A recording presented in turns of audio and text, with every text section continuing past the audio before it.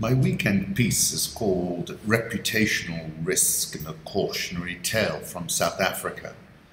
It is widely accepted that a company's reputation is perhaps its most valuable asset. Reputational risk is the possible loss of the organization's reputational capital.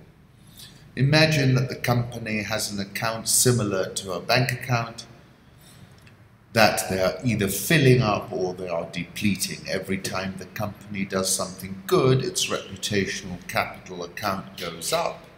Every time the company does something bad or is accused of doing something bad, the account goes down.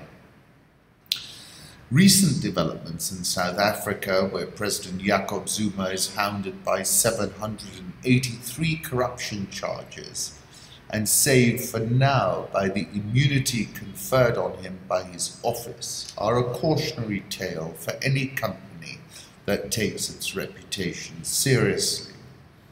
The world is flat, news spreads like wildfire, and what happens at the periphery creates real-time blowback at the center before you can say Bell Pottinger, KPMG, and McKinsey.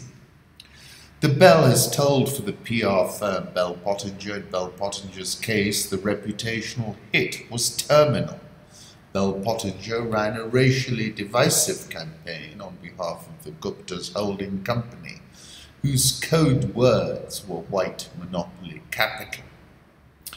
KPMG was an auditor and advisor to the Gupta's companies for 15 years. Until last year, KPMG chose to overlook a $3.3 million diversion of public funds for a family wedding and wrote a report into the so-called SARS spy unit.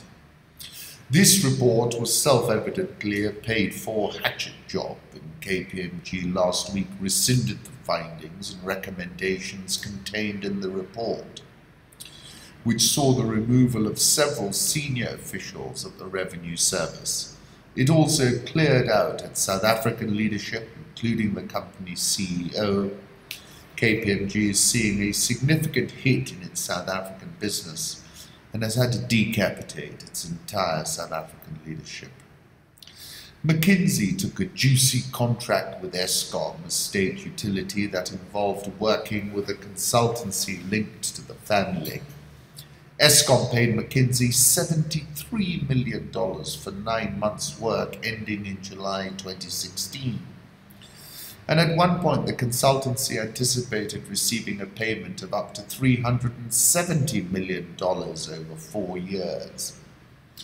One internal McKinsey document noted the risk of being criticized for exorbitant fees. That was from Africa Confidential.